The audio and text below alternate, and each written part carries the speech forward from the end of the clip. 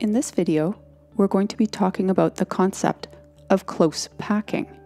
We're going to be answering the question, what is the most efficient way to pack hard spheres in 3 dimensions? Imagine a billiard ball. Now, imagine placing a second billiard ball right next to it, just touching. These billiard balls are models representing atoms, ions, or molecules in a crystal structure. They're only good models for atoms, ions, and molecules that are relatively hard and can't be deformed easily.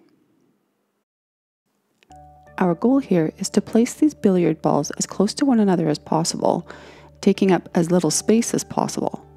The first row is easy. We just simply place the billiard balls in a row, touching one another. The question now becomes, how do we place the second row? Let's try placing a second row directly under the first row, such that all of the balls are aligned vertically with one another. Notice the large amount of empty space that is left using this orientation. There are large square holes, large volumes of space left over unused. There is a better way of placing the second row, a more space-efficient way. Each sphere in the second row occupies the indent created by 2 spheres sitting side by side in the first row. This uses significantly less space. We can pack more spheres into a smaller amount of space. This is close packing of 2 rows. Notice that the empty space left between the rows is significantly smaller. These are now triangular-shaped holes. Okay, let's create our first layer of close packed spheres.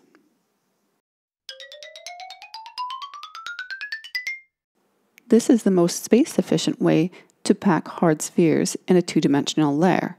Think, for example, of packing a series of golf balls in the bottom of a cardboard box. Notice the hexagonal shapes created by the positions of the hard spheres. This is a feature of close packing of a 2-dimensional layer. It's kind of like a honeycomb. In fact, it's directly related to a honeycomb. When bees deposit wax, it's as circular columns close packed with one another. The wax shrinks and creates the familiar hexagonal honeycomb shape.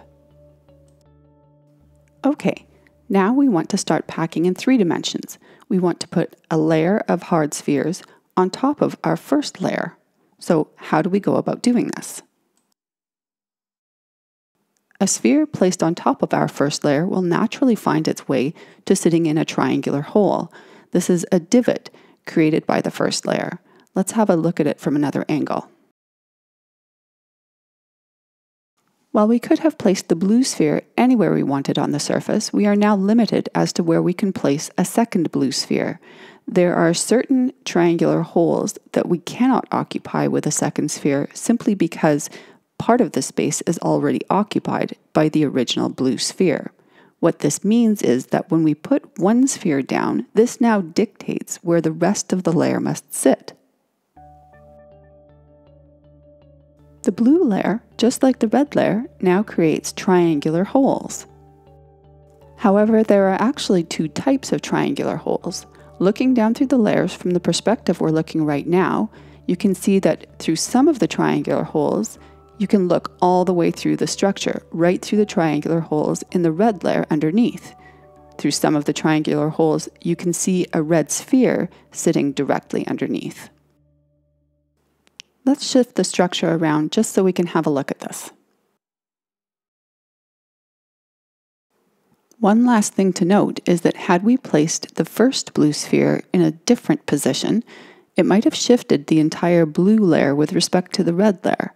But ultimately the geometry doesn't change. It really doesn't matter where we placed the first blue sphere.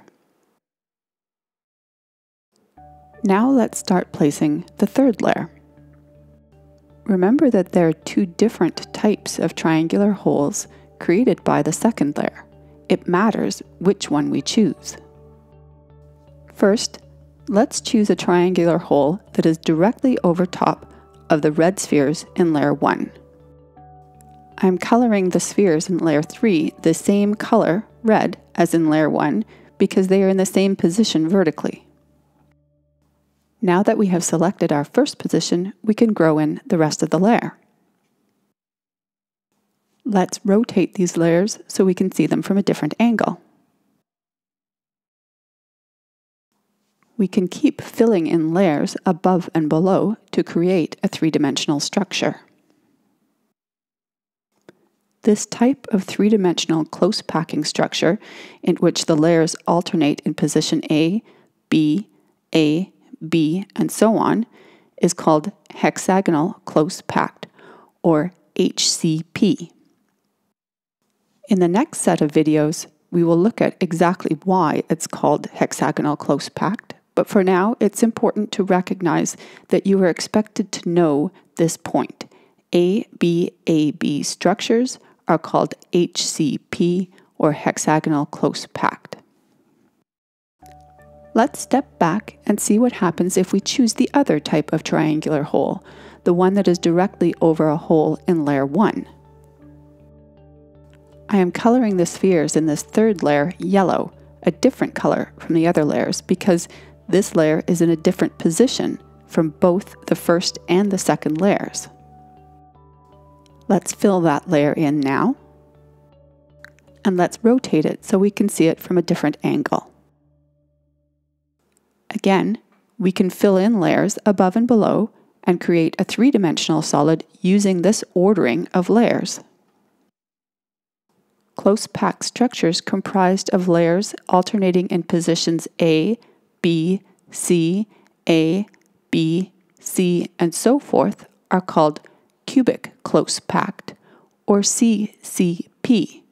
Again, in a following video, we'll look at exactly why it is given this label, but for now it is important that you recognize ABC structures are called CCP, or cubic close packed. In the next video, we will be looking in more depth at HCP and CCP structures. Thank you for watching.